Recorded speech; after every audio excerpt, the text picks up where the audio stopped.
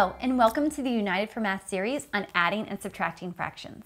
In this lesson, we will learn how to subtract fractions with unlike denominators. It's really important that students have a strong knowledge on how to find the least common denominator, as that's extremely important before we can subtract unlike fractions. So let's take a look at our first example problem. Here we have 10/11 minus 1/3. So the first step is to check out our denominators. Our denominators are not the same, so we need to make them the same by finding the least common denominator.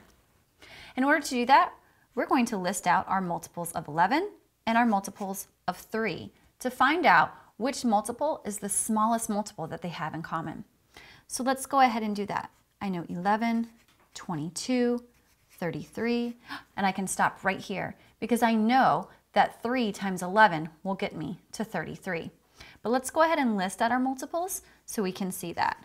3, 6, 9, 12, 15, 18, 21, 24, 27, 30, 33. So 33 is the smallest number that they both have in common. So now we're going to go ahead and line up our fractions vertically so that we can find an equivalent fraction for each of these in order to subtract them. So we know that our new denominator is 33. So I'm going to go ahead and put that down here for both of my denominators. All right, let's take a look at how we can find our numerator. Well, I know that 3 times 11 is 33. So what I multiply my denominator by, I must also multiply my numerator by. 1 times 11 is 11. So 1/3 is equivalent to 11 over 33. Let's take a look at our fraction up here. 11 times 3 is 33. So I must multiply 10 by 3 and I'll get 30. So 10/11 is equivalent to 30 over 33. So let's rewrite these over here so it's out of the way and we can clearly see which two fractions we're subtracting. So now we simply just subtract our numerators. Our denominators will stay the same. So 30 minus 11 is going to give me 19. And 33, we're not doing 33 minus 33. 33 is our denominator, which stays the same. This is where I see some students get confused because we're subtracting the numerators, but not the denominators. So just remind them, when we're subtracting our fractions, we subtract the numerators, but the denominators stay the same. So let's keep going. So now I can see that 10/11 minus 1/3 gives me 19 over 33. Let's use these same steps to take a look at another example. So here we have 7/8 minus 1/2.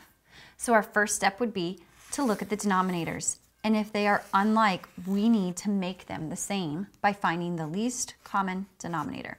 So we're going to go ahead and write out our multiples of 8 and our multiples of 2. So 8, and I can really stop right here because I know that I can go from 2 up to 8 by multiplying by 4. 2, 4, 6, 8. So my least common denominator is 8. So then we go ahead and set up these fractions vertically, 7/8 minus 1/2, so that we can find an equivalent fraction using our new denominator of 8. Well, 7/8 will stay 7/8 because our denominator here stayed 8. Now down here, let's look at how we would get from 2 to 8.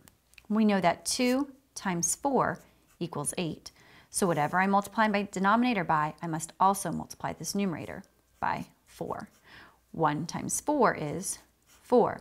So my new equivalent fraction down here is 4/8.